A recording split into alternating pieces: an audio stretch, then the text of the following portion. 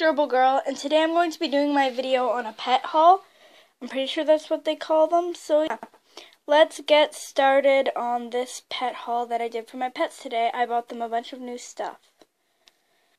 So first off is this hamster chew. I have gerbils, not hamsters, so I'm going to give it to my gray and white gerbil, Misty, because I think that is something that's right up her alley to chew on. So yeah, it's Super Pet. It's a Super Pet hamster chew. It can be for gerbils also. So yeah, that's what I got. One of the things I got. Okay, the next thing is Misty really badly needed a silent spinner wheel. So I decided to get her one finally. So yeah, it was that was $3.49 and this was $13.99.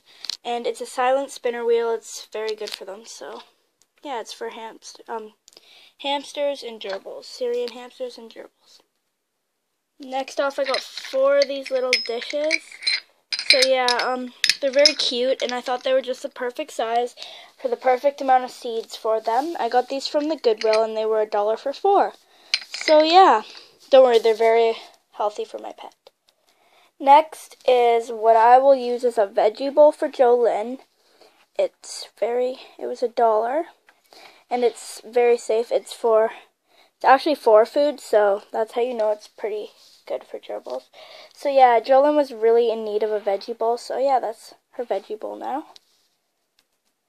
I thought this was very cute, and I think I'm going to use it for sand bath. It's sort of like a shell type thing. So yeah, I'm going to use it for sand bath. It was about $2, which I thought was great, so I decided to get it. So yeah, that is like the little shell I got for $2 from the Goodwill for sand bath.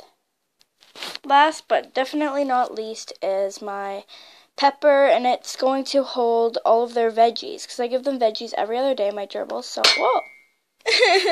Okay, I give my gerbils veggies every other day. So yeah, I needed something to hold it in without it going bad. So it's a little pepper, and it was $1. So yeah, that was sort of my mini pet haul. I went to the Goodwill and Pet Value. So yeah, thanks for watching, guys.